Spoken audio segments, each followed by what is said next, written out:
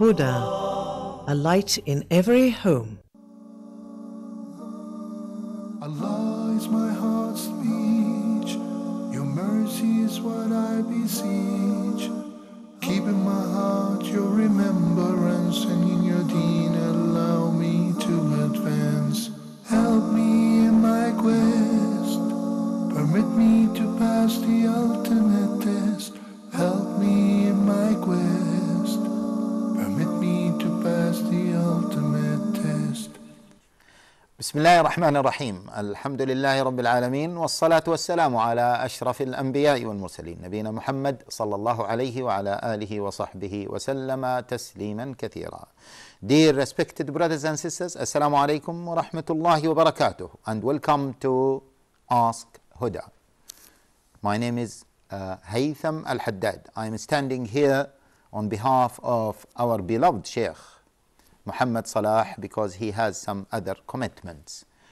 We will receive your calls as usual on 00202 38555 248 and 249.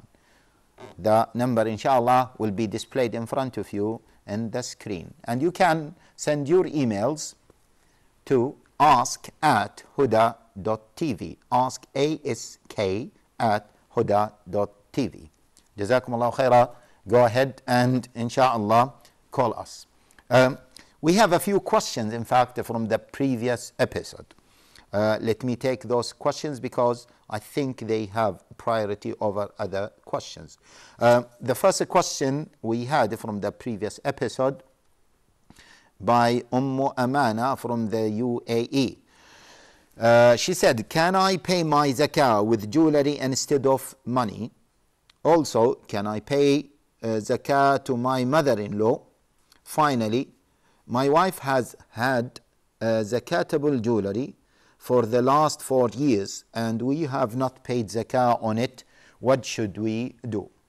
As you can see, these are a few questions. The first question, can I pay my zakat with jewelry instead of money? Okay, my dear respected brothers and sisters, we have to understand that once we say jewelry, what do we mean by jewelry?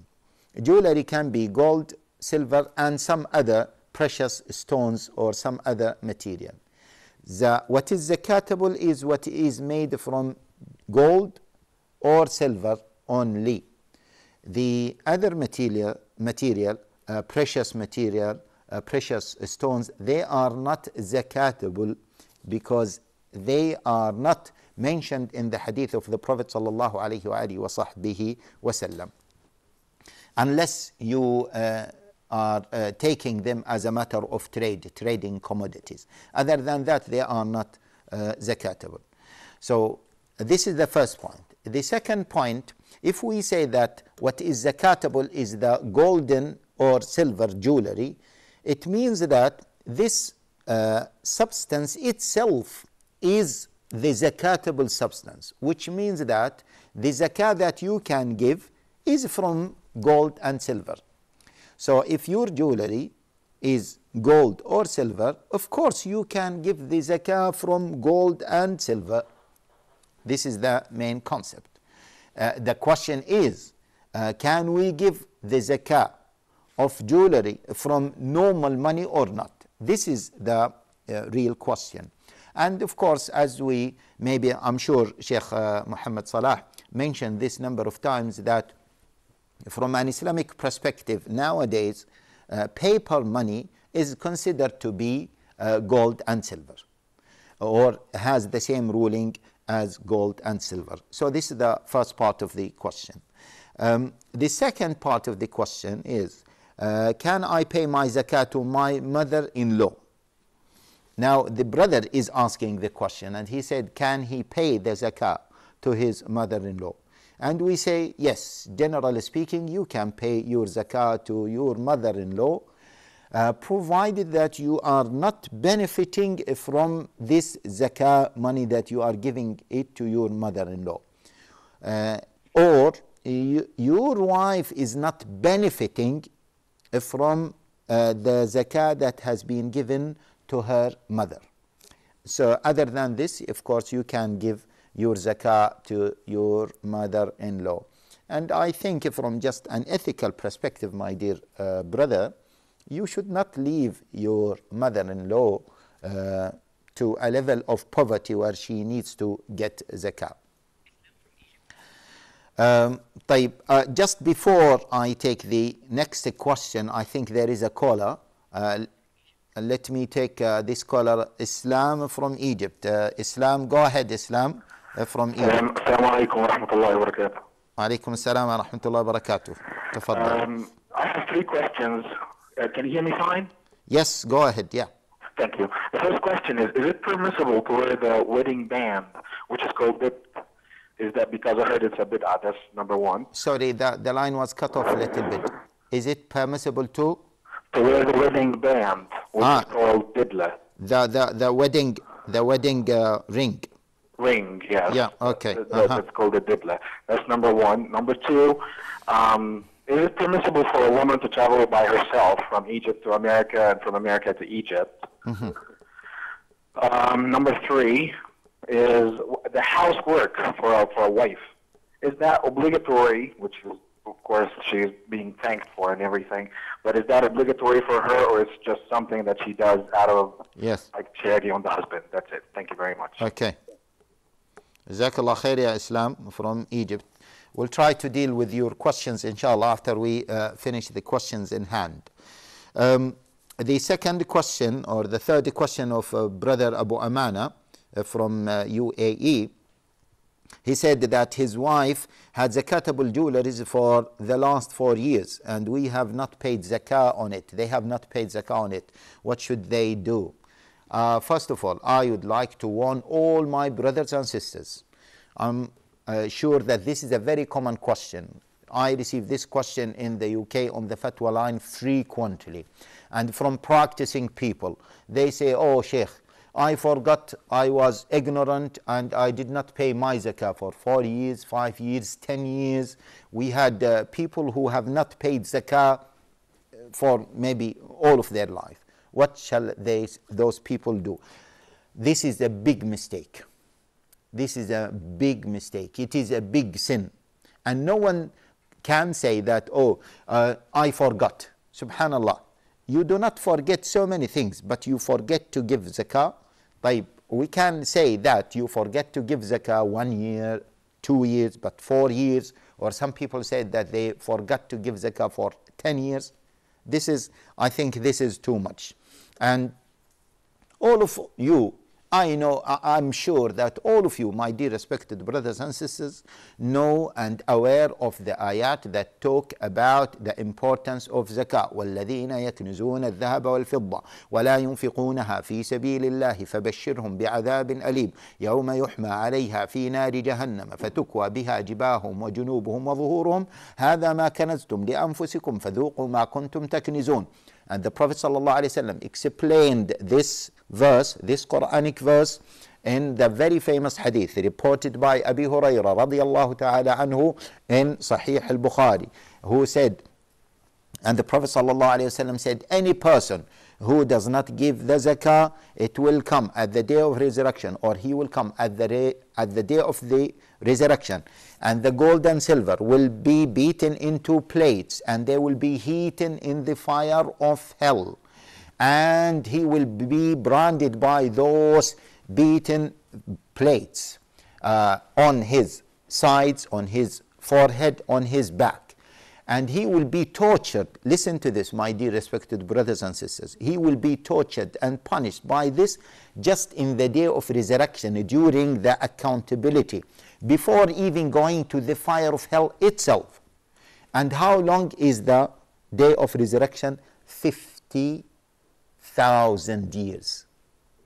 So why do we neglect giving zakah? And there are a number of statements. Of course, it is not a lecture about the importance of zakah, but please, my dear respected brothers and sisters, put attention to giving zakah on time. And I would like to warn all my brothers and sisters that zakah has 2 rights: the right of Allah Jalla wa Ala and the right of the people. So when you withhold zakah and you do not give people the zakah, it means what? it means that you deprive the more devastated people in our community their rights, which is the zakah. Anyway, first of all, you need to make istighfar of Allah Jalla wa Ala and tawbah. Many people neglect this and they say, oh, is there any kafara? They always think of the tangible action. They do not think of tawbah. You should make tawbah and istighfar, sincere tawbah and istighfar. This is the first thing. The second thing is estimate the amount of zakah that you should have paid in the first year, and the second year, and the third year, and the fourth year. Estimate the amount of zakah that you should have paid. And listen to this. Estimate if this zakah were to be paid at that time, how much this zakah would have been increased. This is in order to be on the safe side. I strongly believe in this measure. Why, subhanallah, in the West we see this, that if a person is entitled of a certain amount of money and he was not given that, whenever he is asking for that money, he does not ask for that money only, he is asking for that money and moreover what this money could have done for him, the increase this money could have brought to him. So I would like to appeal to you to do the same thing with the right of Allah and the right of the people. Okay, we have a phone call, caller. Okay, Abdul Aziz, we have Abdul Aziz from Oman. Yes, brother Abdul Aziz. Brother Abdul Aziz. Alaikum salam wa rahmatullah. I can't hear you. Go on. Go ahead. Hello? Go ahead, brother. I can't hear you. Wa alaikum salam wa rahmatullah. The line was cut off. No problem. طيب, Sister Aisha, we have another caller. Sister Aisha, go ahead, please. Assalamu alaikum. Alaikum salam wa rahmatullah. I would like to have ask a question. Yes, My please. sister has been diagnosed with a gallstone of 2 centimeters near her bile duct. Okay. And meanwhile, as they were scanning, they also found out that she was 5 weeks pregnant. Sister, can you repeat the question again, please? Slowly, and a little bit louder, please. Yeah. A sister has been diagnosed with gallstone, stone in the gallbladder, in the liver. Okay. Okay. Stone and in during the scan, they also found out she is 5 weeks pregnant. Now, because the gallstone is like around 2 centimeters and it has to be removed, so what should be the procedure? Should they go, because the sisters in India, they are asking her to abort the child and go ahead with the surgery. Yeah. So can she do that because the pregnancy is 5 weeks? Okay. And she cannot do that surgery except with the abortion of this child?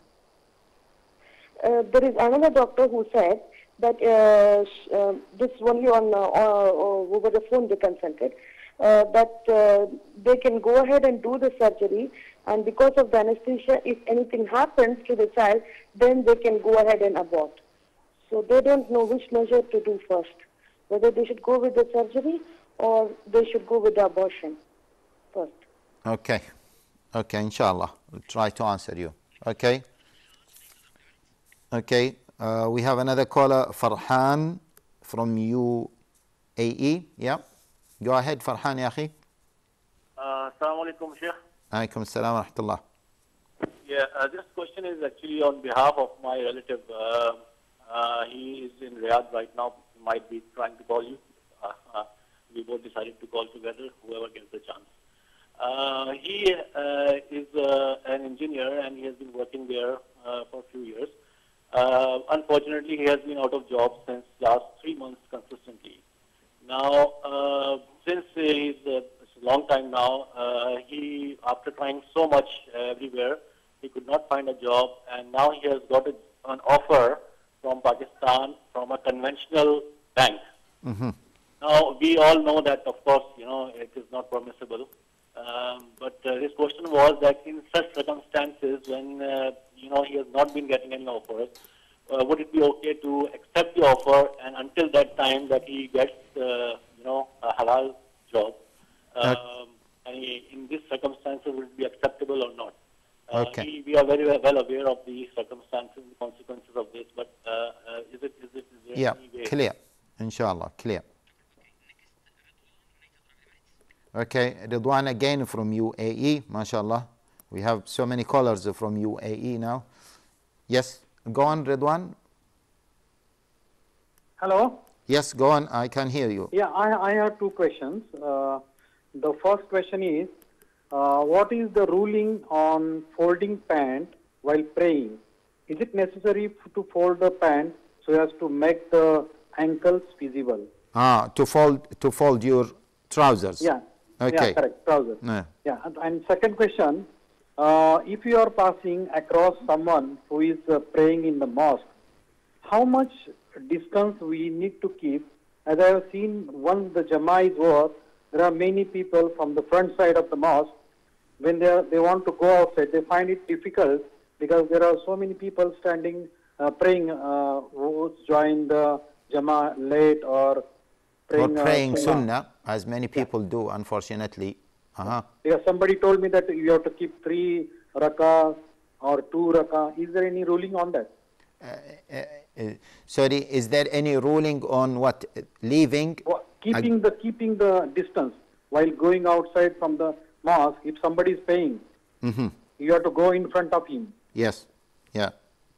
Okay. So how much distance we have to keep? Yeah. Clear. Okay, again, Abdul Aziz from Oman, he's back now. Okay, go on, brother Abdul Aziz. Assalamu Alaikum assalam wa rahmatullahi wa barakatuh. Sheikh, I have one question. Yes, Yahi, go on. Regarding the lady, behalf on my wife, she need to cut his hair. So it is allowed to cut the hair, but always, alhamdulillah, she is wearing hijab, but she need to give shape for that one. So, no idea for this one, just put some light on this. Okay, no problem, inshallah. طيب. Okay, by the way, طيب means okay, but so don't worry about it. It is not a very strange word. It's good to get used to some of those terminologies that we use them as fillers.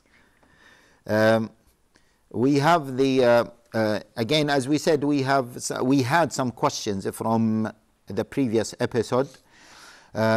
We have the question of Brother Rami from Egypt. He said that he has spent most of his adulthood not praying.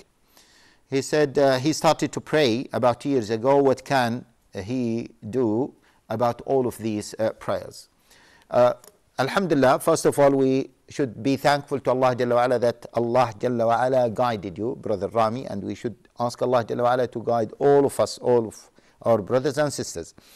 And in terms of the prayer that you have left, we say that, as maybe most of viewers know, that there are two opinions. One opinion say that you must compensate, you must make them up, all the prayers.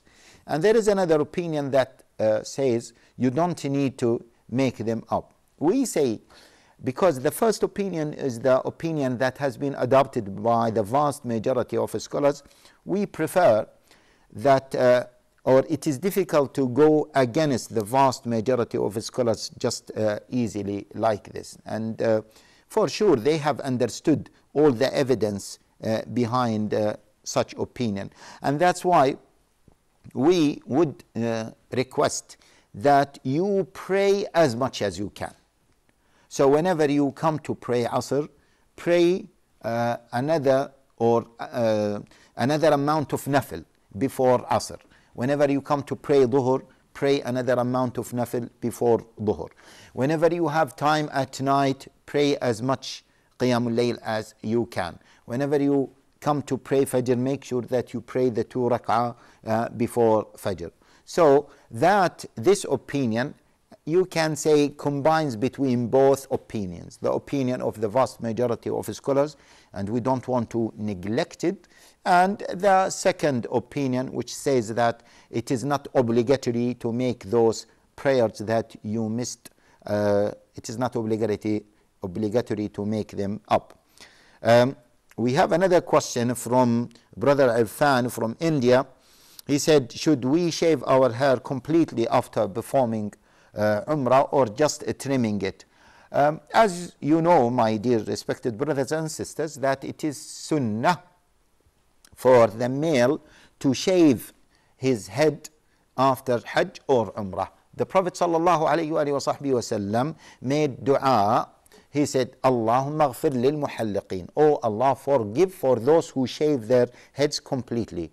And he repeated this, Allahumma ghfir lil muhalliqeen, Allahumma ghfir lil muhalliqeen, means he made dua 3 times for those who shave their heads completely. And this hadith is general. It covers both Hajj and Umrah. And you know, in particular in Hajj, the Prophet ﷺ said, you will get 1 single hasana for every thread of hair that falls. Some scholars said you might get even this amount of hasanat when you shave your head for Umrah. However, it is allowed to trim it. We have another call from Brother Mahmoud from Oman, MashaAllah, Tabarakallah. Yes, go on, Brother Mahmoud. Assalamu alaikum wa rahmatullahi wa barakatuh. Wa alaikum assalam wa rahmatullahi wa barakatuh. Thank you for giving guidance to the Muslim Ummah, inshallah. Jazakallah khair. I have one question about zakat, please. Yeah. Every year I pay zakat in the month of Ramadan. I would like to pay, I know there is some more amount will come, but I want to pay before the Ramadan, say Shaban or 2 months before. Is it allowed, some amount? Why do you want to pay that before? Because some orphan children, they are studying in school, so we have to pay their fees. I don't understand. Why? What's the relationship between the fees that you need to pay? Orphan, yatim. The? Yatim boy, orphan. Okay, orphan, yatim. Okay, yatim. This is you integrated between Arabic and English. Paid his fees, so I want to help zakat money for that. So you want to give the yatim, okay, the orphan, money before Ramadan. So there is a need to give this zakah money before the due time. Yes. Okay. Is it allowed? It is clear, inshallah. We have also Maryam from Jordan. Go ahead, Sister Maryam. Yes, assalamu alaikum. Alaikum salam. Yes, go ahead, sister. My question is this. I'm here in Jordan, and my husband's in America, and I came here to let my kids learn Arabic. You came to Jordan in order to? In order to let my kids learn Arabic fluently. Okay. Yes, and anyways, my husband would like for us to return to America in the summer, at least to visit and to stay with him there because his work is there.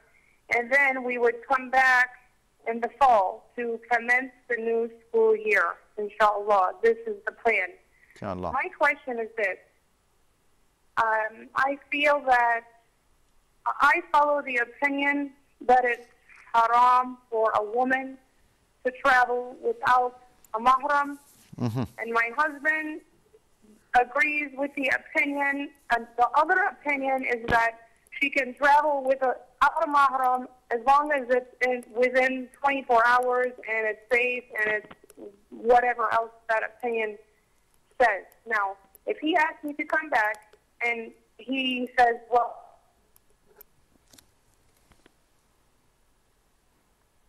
okay, the line may be cut off, but I think the question is clear. I got it. But we had a similar question from Brother Islam. Alhamdulillah that the questioner, his name is Islam or was Islam from Egypt. Otherwise we would have doubted that the brother is asking a question and the his wife is countering the question by another question, which is a politics between the husband and wife. And sometimes we get into this trap. Alhamdulillah, I think the situation is not like this, but we got the question, inshallah. Okay, we have Nasruddin from Nigeria. Yes. When we are sitting down, when we are not doing tahiyya. Yes, brother. It seems that the line was cut off. Okay. Let us deal with the questions that we just received. We had the question of Brother Islam from Egypt, and he said that he had, in fact, two questions. The first question was the wedding ring. Is it allowed to wear the wedding ring? Now, I'm sure, Brother Islam, that you have heard a number of opinions regarding the wedding ring. And some people say that it is not allowed because it is something that has been imported from non-Islamic culture, and it is unique. Not just imported from a non-Islamic culture, it is unique, and it can be seen as a symbol for non-Muslims. And it is also related to Aqidah. They say that the Trinity believes, okay, as we know, that Allah and the Spirit and Jesus, and hence they feel that we should put the ring here in this finger to represent that Aqidah. What I say that if wearing a wedding ring is in a culture that this Aqidah or this belief is not known, and people will not suspect that you are wearing it because of this, and this is totally not there, and moreover it did not become a symbol for non-Muslims, then it is allowed to wear it. Okay. However, if there is no need to wear it, maybe it's better to be on the safe side, but I don't think with those conditions that I mentioned to you that it will be prohibited. We have another phone call. Ihan from Bahrain. Yes, go on, sister. Assalamu alaikum. Alaikum assalam wa rahmatullah. I have just one question. Yes, go on, sister. Why does Allah sometimes in the Quran refer to himself in the first person, like I am closer to you than your jugular vein, and in other places in the third person, like Huwallahul Hayyul Qayyum, like that?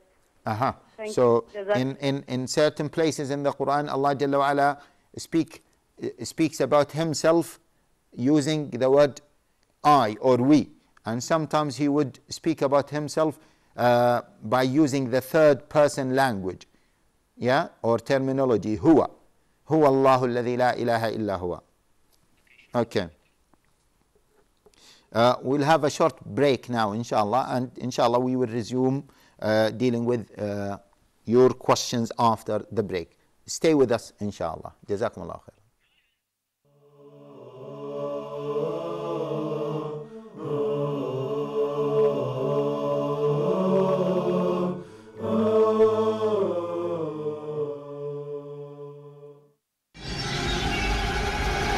Dear viewers, Huda programs can be watched in the English section of the in-flight entertainment directory on board all Saudi airline flights, domestic and international. Sit back, relax and enjoy watching Huda's entertaining and enlightening shows on your trip. Huda wishes you a safe and successful journey. Huda, a light in every home. Europe's forgotten heritage. This is a sad reminder of the past history of the Muslims in the city. Nowadays, there are no Muslims anymore. These are the mosques that have remained. And it is really sad. Wait a second, this is Morocco. No, this is Tunisia, Algeria, North Africa, Egypt. No, this is all Europe, and this is all part of Spain. Islam spread first in Africa, and then from Africa it came over to Europe, and then it did developing work in Europe. Now, we look the other way around nowadays. The compass was invented by the Muslims. Many important inventions came from the time of the Muslims on the Iberian Peninsula. Instead of people becoming less in battles, as we normally know, as we know in battles obviously people die, but no, what was happening? The Spaniards recognized and realized the superiority of the Muslims and the treatment that the Muslims gave to the Christians and the Jews in Spain at that time, that they happily accepted Islam, many of them. And not about fountain, as we've seen it before in other places in Greece. Now, it has some Arabic on top, as well as it had some Arabic down, where the tap used to be, or where the water was coming out. Pack your bags, grab your passports, and join Dr. Steph Keris as he takes us through Europe and rediscovers Europe's forgotten heritage, only on Huda TV.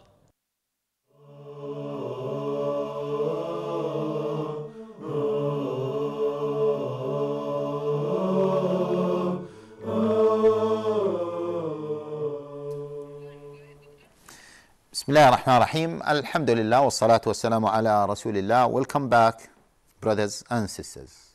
I would like to put the telephone call again in front of you, but we have so many questions, and that's why maybe let us deal with the questions first, and then if we have more time, inshallah, we will receive more calls. But you are free to send emails to ask@huda.tv. We were dealing with the questions of Brother Islam from Egypt, and he had the first question about wearing a wedding ring. His second question was, are women allowed to travel without a mahram? And he gave the example traveling from Egypt to America. Again, my dear respected brothers and sisters, I am sure that all of you have heard answers about this question. And I am sure that every single one of you have access to internet, and he can search online so many answers about this question.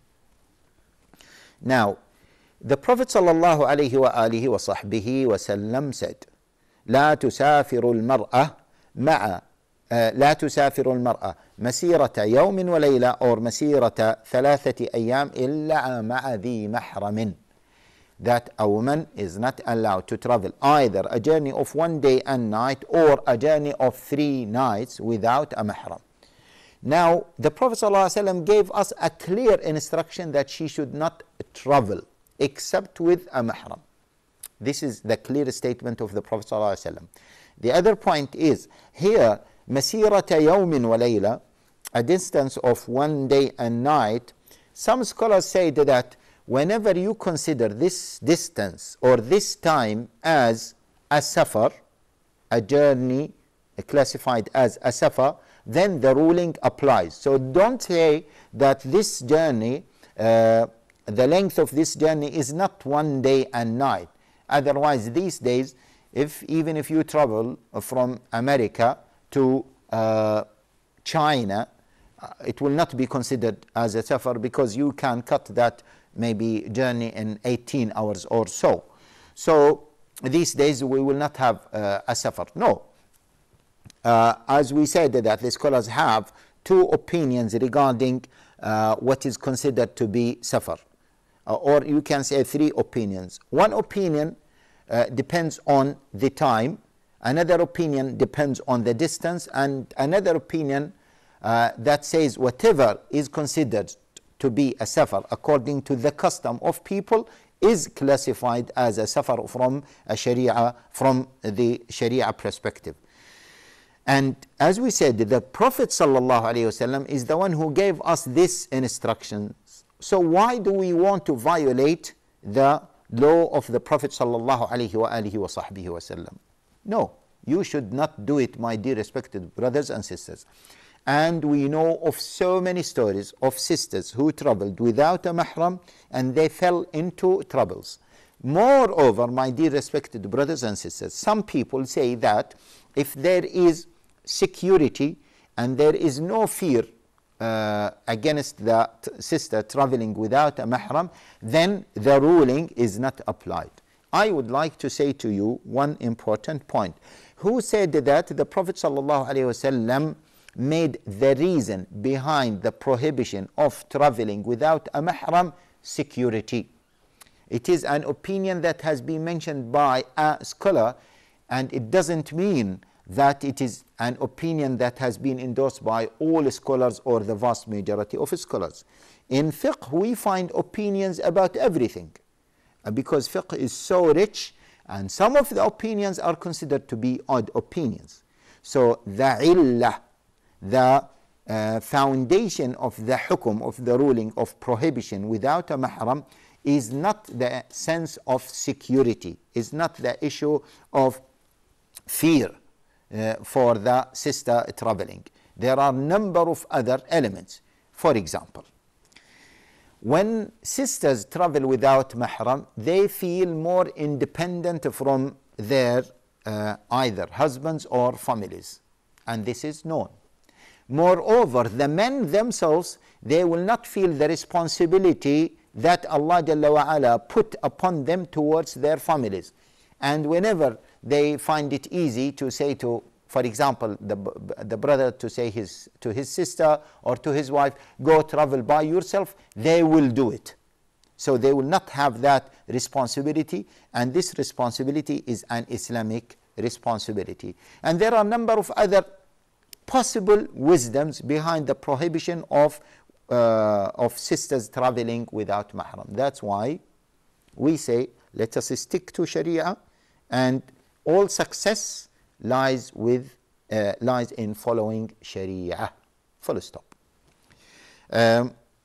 His third question, Brother Islam from Egypt, he said, is it obligatory upon the lady to serve her husband or to do the housework, including cooking, including other things? Now, I am sure again that you have heard a number of opinions regarding this, and I'm sure that you have heard that opinion that says that women are not obliged to serve their husbands, and they are not obliged even to carry the normal housework. And we say that those scholars who mentioned this, they mentioned it in a certain context, in a certain space, in a certain time. And that opinion is confronted by another opinion that says, no, she must do what the custom is used to. So, if by custom, women in that custom are obliged from an ethical perspective or a customary perspective to serve their husbands and to do the housework, then she must follow that custom. There is no specific direct textual dalil that confirms that she must do it or she must not do it. But the scholars said that the husband is responsible to maintain and provide for his wife. And they said that his wife's time is allocated for the husband. This is what the fuqaha said. That's why they say that she is not allowed to go outside without the permission of her husband. So if that is the case, then can you tell me, if she is going to stay at home, what is she going to do at home? This is one thing. The other thing, my dear respected brothers and sisters, what is the meaning of وَعَاشِرُوهُنَّ بِالْمَعْرُوفِ? What is the meaning of وَعَاشِرُوهُنَّ بِالْمَعْرُوفِ? Deal with them with ma'ruf, with goodness, in goodness. What is the meaning of matrimonial life? Do we stop at the technical points, what the fuqaha or some scholars mentioned, and we forget about the spirit of matrimonial life and marriage? How can be a marriage successful if there is no affection between both sides, if the man does not complement what the woman does, if the wife does not complement what her husband does, then there will be no life. Another important point. Now, if the husband is not rich enough to hire a servant or to have a housemaid in order to work, to cook, to clean, or to look after the children, who is going to do this? This is, I think, inshallah, this would be enough.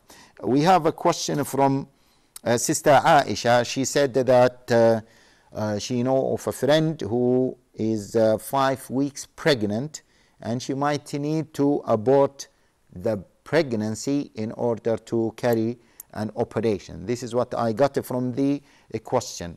I know you might say that you did not get the full question, but the questions related to abortion, I would like you to go and discuss them with a scholar face to face. I don't like to address questions regarding abortion in front of the public. Each case is different. The general ruling is abortion is not something that Islam is in favor of. Islam is not in favor of abortion in all cases, generally speaking. And some scholars prohibited abortion even if the fetus less than 4 weeks, or even if the fetus is less than 40 days. So that's why, even if we were to say that in this case it is allowed to have abortion, I wouldn't like to say this in front of the public. Each case should be dealt according to its own merit, and I ask you, sister, to go and to discuss it with a scholar whom you trust, insha'Allah. Okay, we have the question of Brother Farhan from UAE. And he said that his friend was looking for a job for some time, and he did not find a job, I think for 2 years, he said. And then recently he had an offer from a bank in, a conventional bank in Pakistan. Is he allowed to join that bank to work for that job?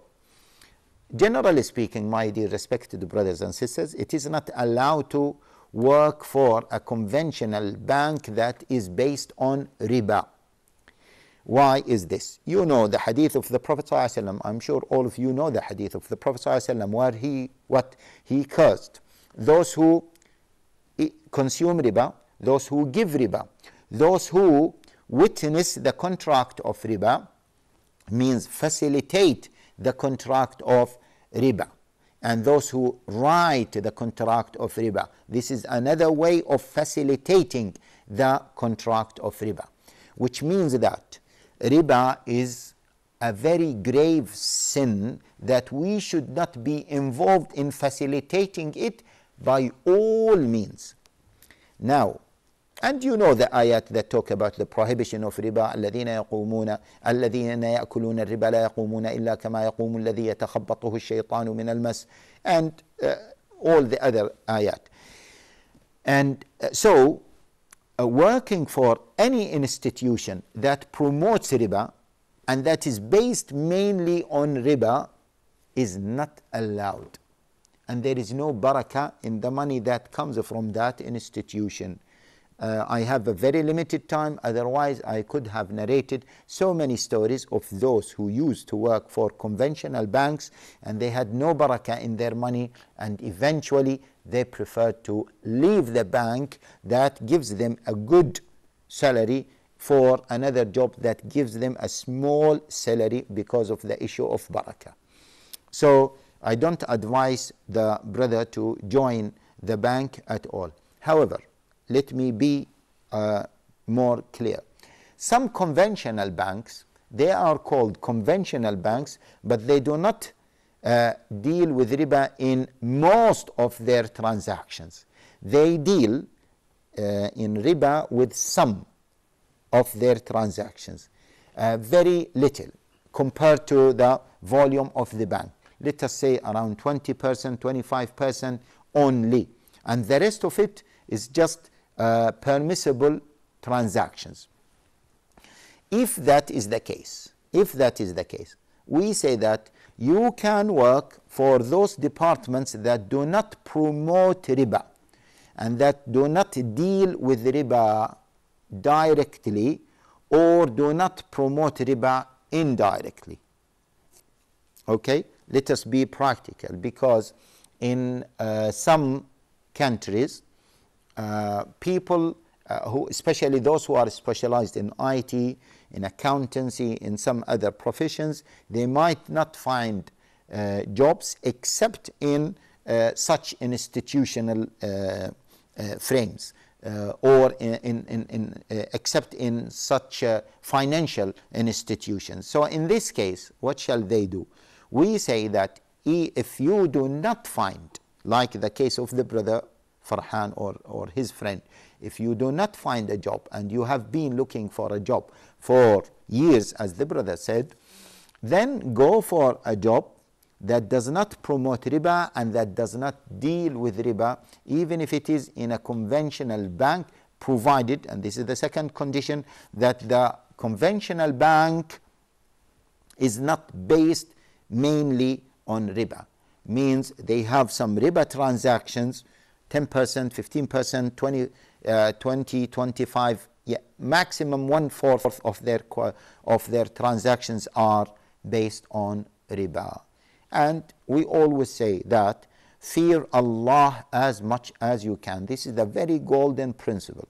And we also remind our brothers and sisters that من ترك شيئا لله عوضه الله خيرا منه ومن يتق الله يجعل له مخرجا. The one who fears Allah Jalla wa Ala, Allah Jalla wa Ala will find a way for him or for her. The question of Brother Ridwan, again from UAE. He said that is it a must to fold the trouser during the salah? And we say that, first of all, wearing clothes that are dragging should be avoided, my dear respected brother, and my dear respected brothers in general. You know that the Prophet sallallahu alaihi wasallam said, لا ينظر الله إلى من جر إزاره خيلا. Allah Jalla wa Ala does not look at the person who is dragging his clothes out of pride. In the other hadith, the Prophet sallallahu alaihi wasallam said 3 people that Allah Jalla wa Ala does not look at them, and one of them is al-musbil, the one who is dragging his clothes. I know that whenever we address this question, people will say, but that scholar said dragging clothes without pride is allowed, so let us drag them. We say, brothers, we have to put ourselves on the safe side, and there is no need to drag our clothes. Even the trousers, don't say that they look odd. Inshallah, they can be decent. So avoid that, generally speaking, and in particular during salah. But don't make it as a sunnah that you don't do it outside salah and you just come to salah and you do it, and people think that it is sunnah. I think the director is telling me that we are about to finish the episode. How many minutes, or are we finishing now? Are we finishing now? Okay, I think we are finishing. We will see you, inshallah, my dear respected brothers and sisters, in the coming episode. Jazakumullahu khaira. Wassalamu alaikum wa rahmatullahi wa barakatuh. Allah is my heart's speech, your mercy is what I beseech. Keep in my heart your remembrance and